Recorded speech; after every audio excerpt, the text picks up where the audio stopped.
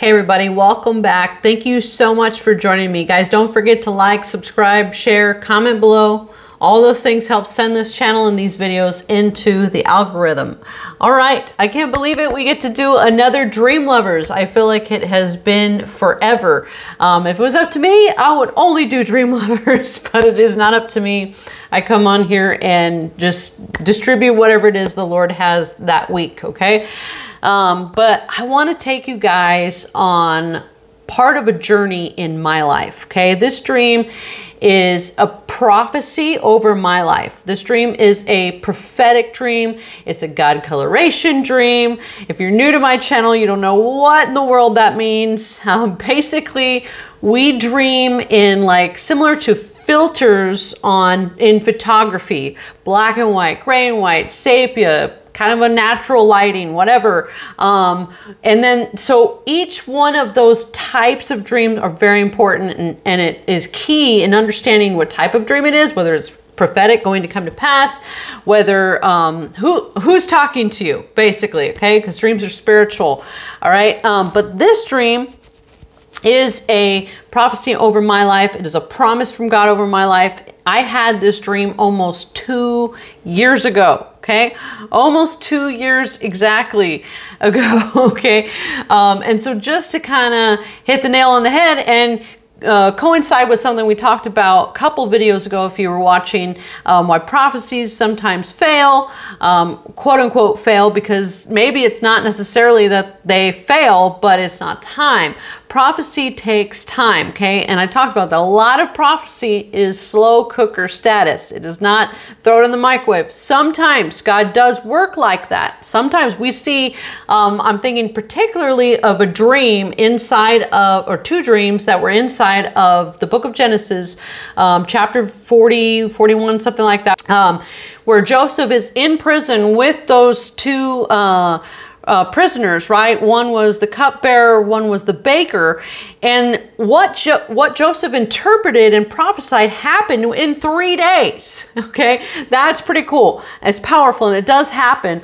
But a lot of times it is not the case. Prophecy is something that is slow cooker status. So this is a prophecy that was given to me over my life 2 years ago.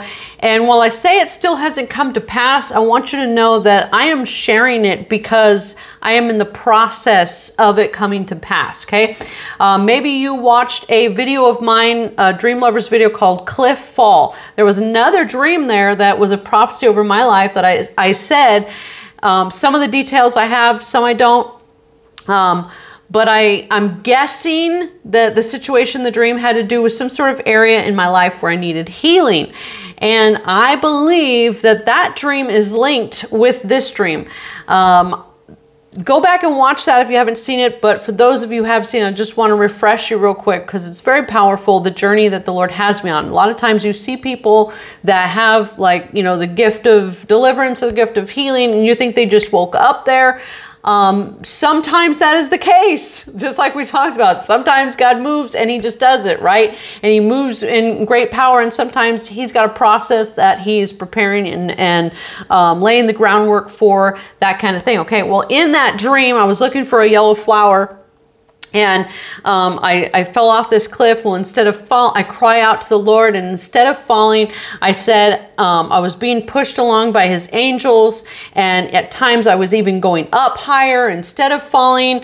And then I fell over here and I landed over here, and I said, you know, something like it wasn't enough to break me or kill me, just enough to let me learn my lesson. And at the end, I gave a kind of an like a guesswork interpretation as to what this might point to, some sort of area of healing in my life, okay? Well, I wrestled over that dream and prayed over the dream. God has kept many details private, and he does this, okay? He's kept them private for whatever. But I was looking at the dream the wrong way. I was looking at it like it was an area of correction. And the Lord corrected me on that and gave me a word. And the word there was forceps, okay? So he gave me the word forceps, and I was like, what does forceps mean? So I had to look it up, and it's basically this tool that helps birth a baby, okay? And so the idea was, God is going to allow this situation to come in your life so that he can produce this gift inside of you. Okay.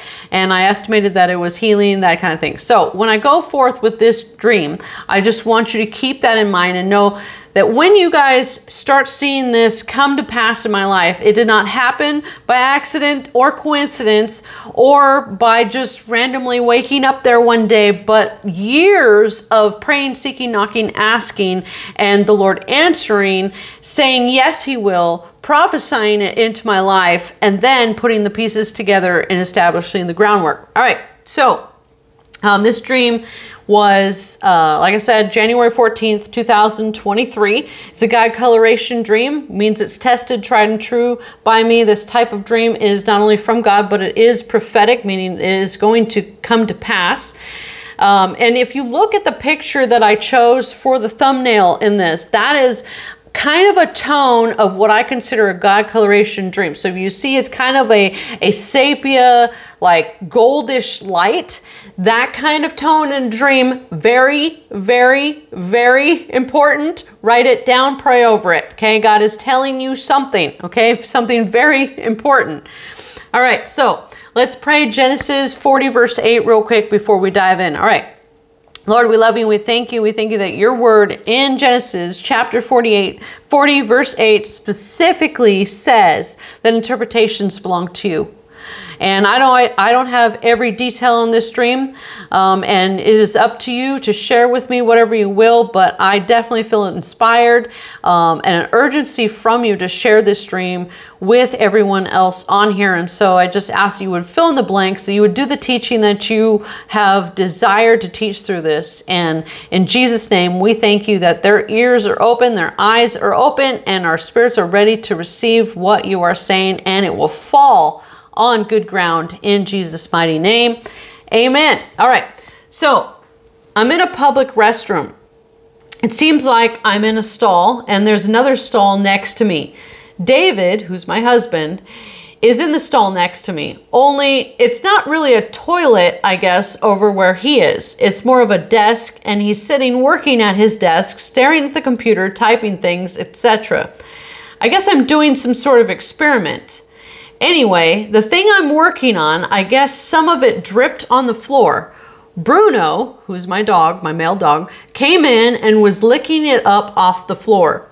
I told him not to do that, and I wasn't sure if he could even have that. The next thing I know, he starts to have a seizure. His mouth is kind of locked shut, and he's shaking and trembling all over. I put both of my hands on him, and I said, "Sickness, I command you to leave in the name of Jesus." David was in the stall next to me and overheard me say this and told me, "That's not loud enough," meaning I need to say it again and louder. Without thinking about it at all, I laid my hands on his face again and said it one more time, loud and bold. And when I did, instantly Bruno was healed and was acting like himself, running around happy, wagging his tail, and so on, like nothing had ever happened. And then, instead of holding Bruno, because I had had him in my arms at the time, I'm holding my phone. And it's like it's a Marco Polo. And it showed Adriana's face. Adriana's an old friend of mine. And then it showed some man's face I've never seen before. He had a very full looking face, light brown hair with a mustache. I would recognize him if I seen him today. And then the faces went away and I was trying to get back to the screen, but couldn't find it on my phone. And then I heard the Lord say, "Have I not given this to all? Yet since you have asked for it, it is yours." I began weeping and sobbing and realizing that I had just healed Bruno by God's Spirit and that I had done a miracle. While I was crying, Jenny, who's my best friend, came in and saw me crying and asked David what was wrong with me, and he was telling her. All right, before I get into the line by line, key points that I want to point out, I want to say something before I absolutely forget to say this, because this is so important, guys. This is so incredibly important. It had me stumped, okay?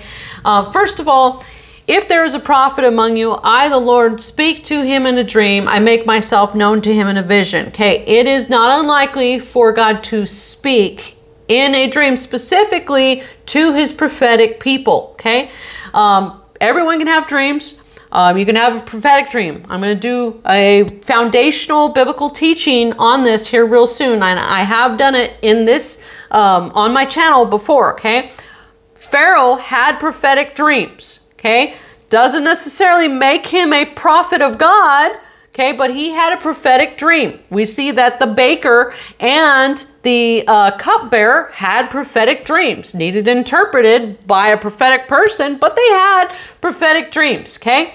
So, very important though that the Lord is absolutely speaking. Not only is this dream 100% from him, I know because I have tested dreams and combed through them with a fine-tooth comb over the past 9 years, prayed, sought, knocked, fasted, asked, you name it, guys, okay? But I also know his voice, okay? And what he says here is super powerful, super important, okay? He says, have I not given this to all? Now, first of all, this dream is both metaphoric and literal, okay? I think most people can look at this dream and get the gist of it. The gist of it is a healing took place, right? It was my dog, or was it? That's a metaphoric piece that needs discerned. It needs discovered. It needs interpreted. This is how God speaks. He speaks in riddles. But most of us can grasp from this was a healing dream.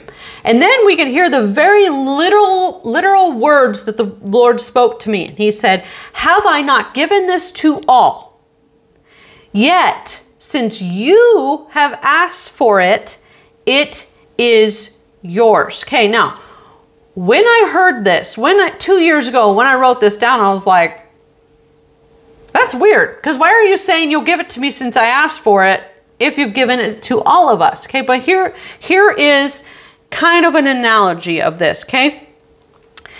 As we grow in Christ, we are growing up, just as our children grow up. My daughter, my oldest daughter, is at the age of driving. She is able to drive. It is her right to drive.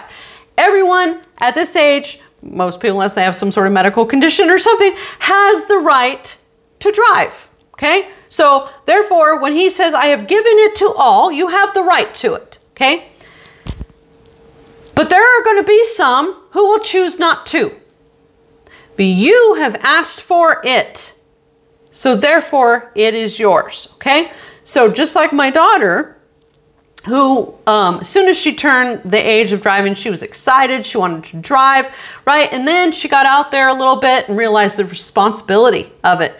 She understood the weight of it, okay? That kind of thing, and begin to, maybe driving's not for me, right? Maybe that's not really what I want, right? And so I just kind of sat back and I'm like, you know what? I don't want her to drive unless she is ready to drive. And when she is ready to drive, she will ask me. She will ask me to drive. And so now she's at this stage where she's asking, Mom, can I drive? Mom, can I drive? I want to learn how to drive, okay? And so that is the same way it is with supernatural things. James, I believe it's the book of James says, sometimes you have not because you ask not, okay? You have not because you ask not. And sometimes you ask, but you ask amiss, right? And so God doesn't grant that. And sometimes we ask and we still don't have because it just simply isn't time. Look at what I said to you. This was 2 years ago. The Lord is prophesying to me. He's saying, I've heard your prayers about asking for this healing gift. There's other things I'm asking for too, but He specifically answered me according to this. I'm like, Lord, I want to see healings. I want to see signs and wonders. I want to participate in them. Use me. Send me. Send me. Right? And it's not like He just, overnight was like, oh yeah, this is a 2-year already prophetic thing. And I only now do I feel this. I feel it taking place in my life. I feel a difference. He is taking away, like I talked last week about dignity. He's stripping away my dignity little by little. And he's saying, this is going to help you. You want this. This is what I need to take away. This is going to help. Here's what I want you to do. You know, don't be scared. Don't be afraid. Yes, because as we step out, like I said, just like my daughter, as she stepped out there and was like, whoa, maybe driving really isn't for me. This is a huge responsibility. This is a lot to take in. This is, you know, I just thought it was going to be bells and whistles. I just thought it was going to be glory and fame. I just thought it was, no, it's not about that, right? But when we really weigh the cost and everything that we have and we say, I still want it.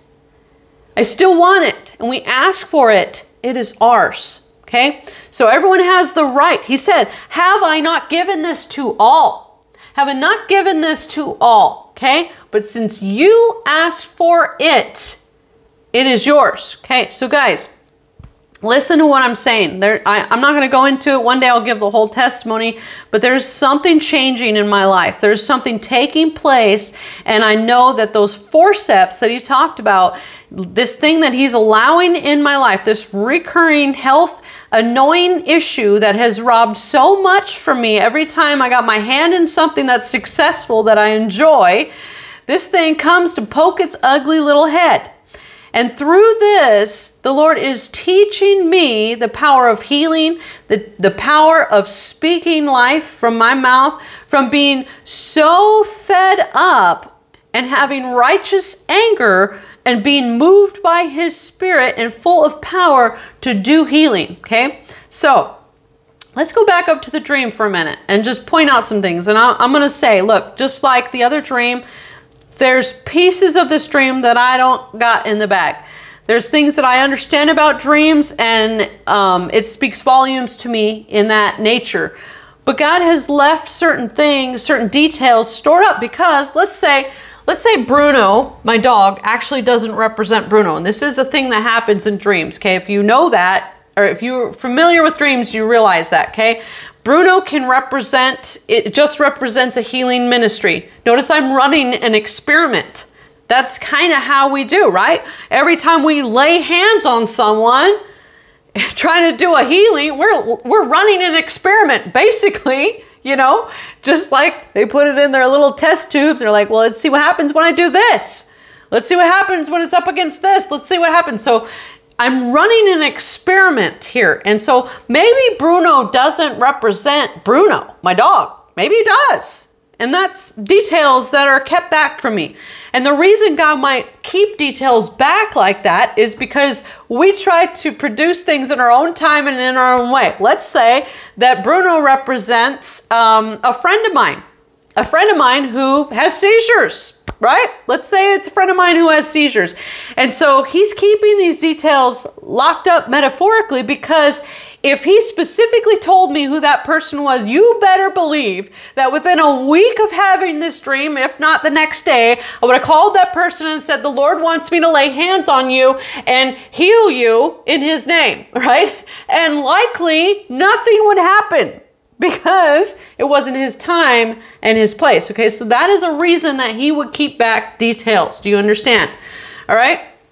But let's kind of look at some of the things in this for people that may not be so familiar with dreams, okay? And I'm going to give you a possible interpretation on these things because I have very few confirmations in this dream, so I don't like to speak out of my neck, but I want you to understand the language of dreams and what a likely scenario, a likely interpretation is on a powerful dream like this that I may not have in the bag, but you can look at it and know 100% what is going on here, okay? But let's try to extract some more details, okay?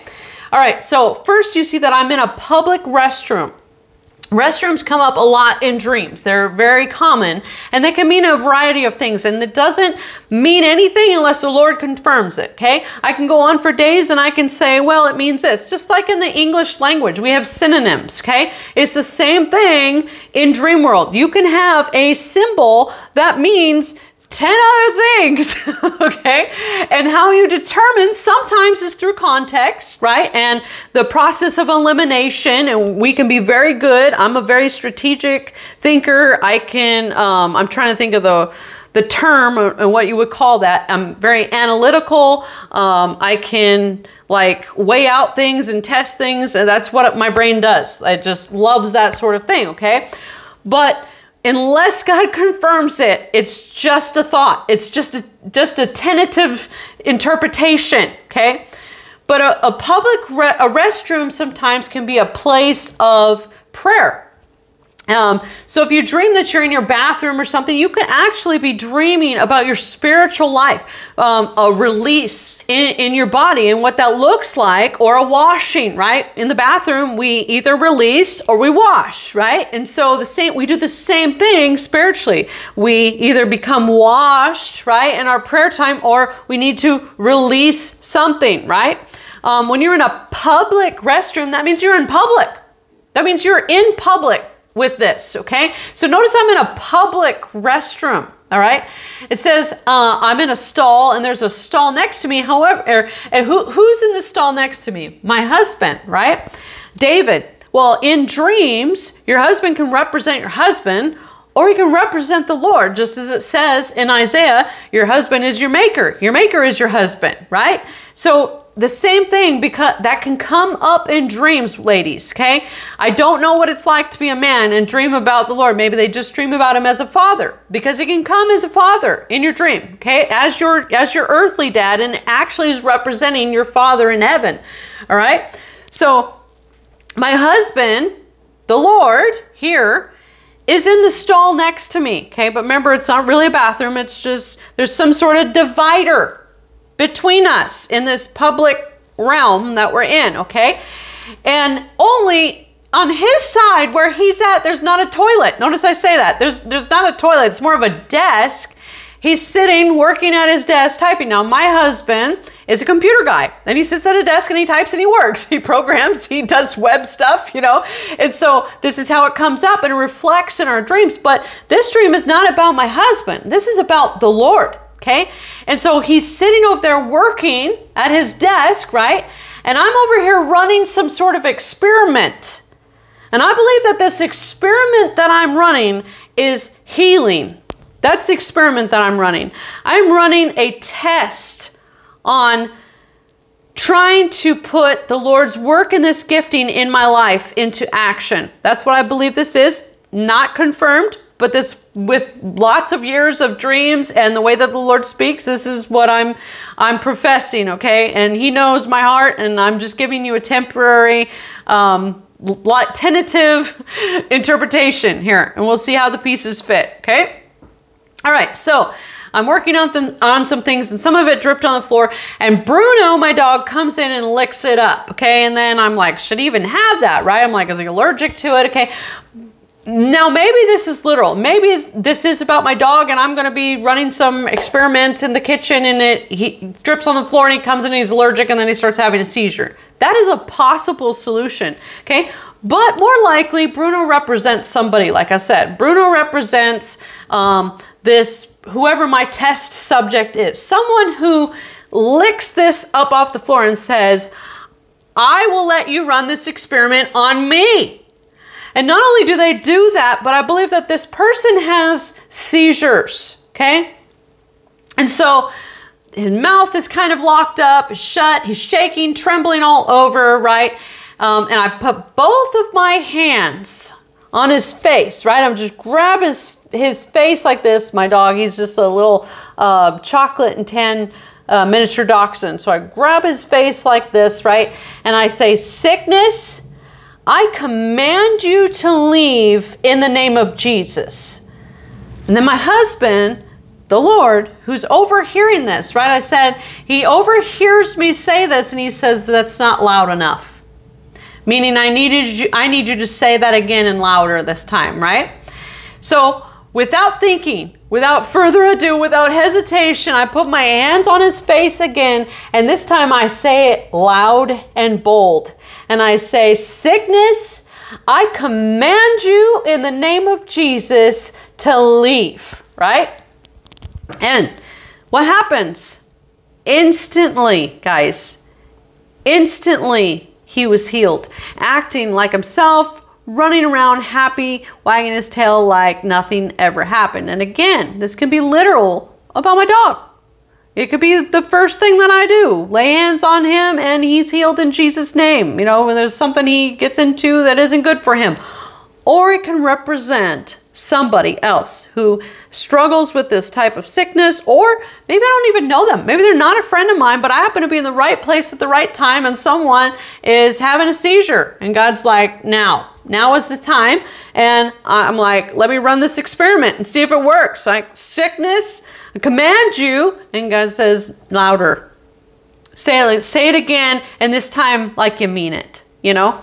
And it takes time, guys. It takes time to develop. Some of us are really good at this sort of thing. But for me, this is an area that I have struggled in, that I said, the Lord is doing a work in me through this, okay? He is showing me that right there. Change that.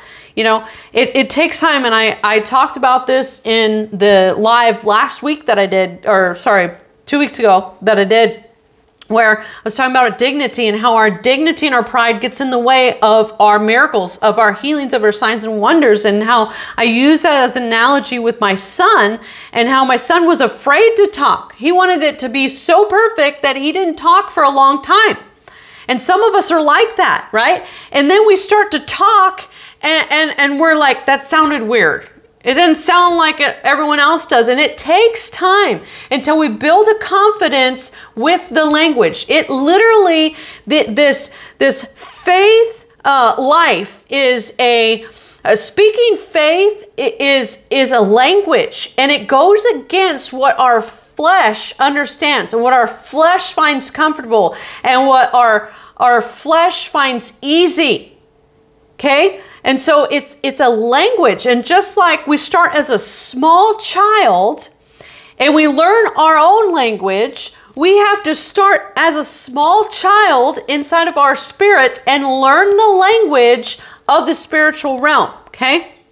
I've seen this in so many different things. In dreams, guys, Jesus says, unless you come as a small child, right? We have to come not leaning into our own understanding, not having dignity and pride. My son, in that video, he was desperate enough that he had to speak up for himself. And sometimes when we're desperate enough, we lose our dignity. Okay, think of drug addicts, think of alcohol addicts, guys. They have lost their dignity. They are so desperate that they've lost their dignity. And when we seek God the same way, we're going to find him. Because that desperation to find him sheds dignity off of us, sheds pride off of us. And he is pleased by our humility and our faith, okay? So that's what this is about, okay?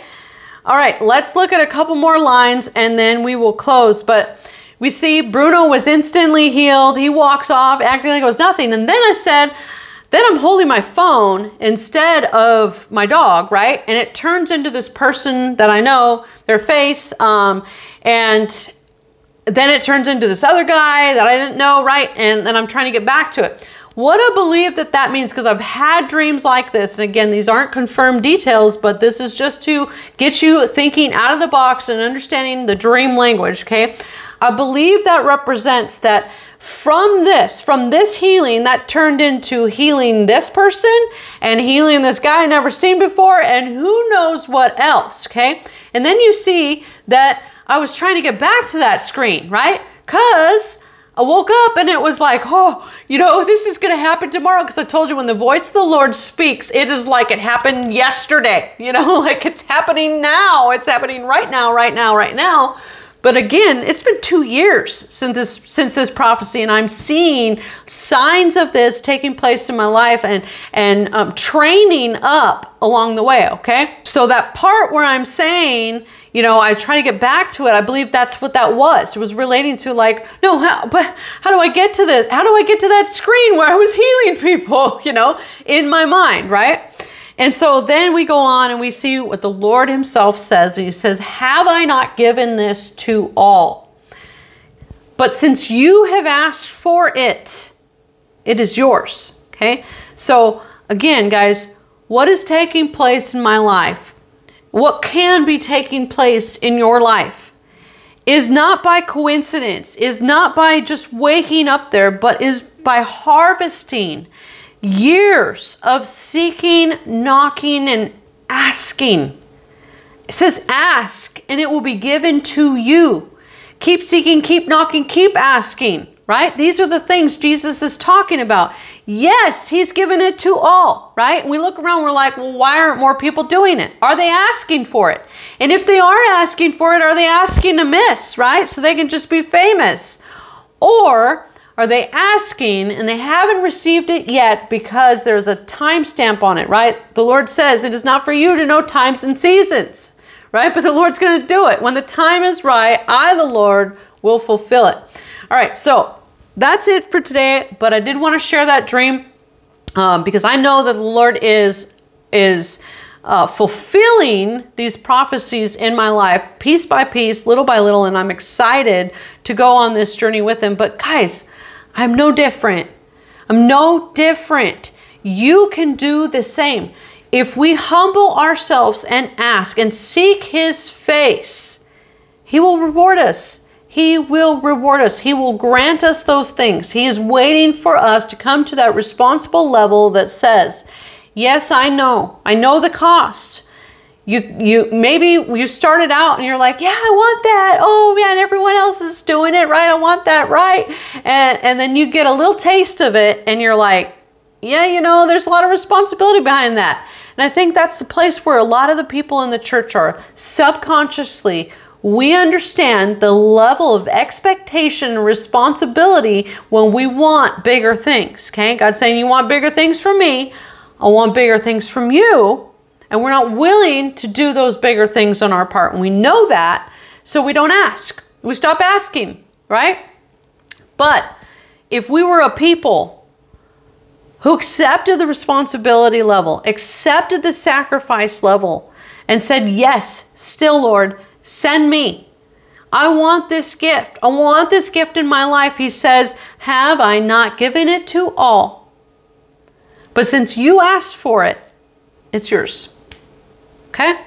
So, I hope that blesses you guys, and I look forward to seeing you in other videos, particularly other dream videos. Those are my favorite. Anyway, God bless you guys. I'll see you.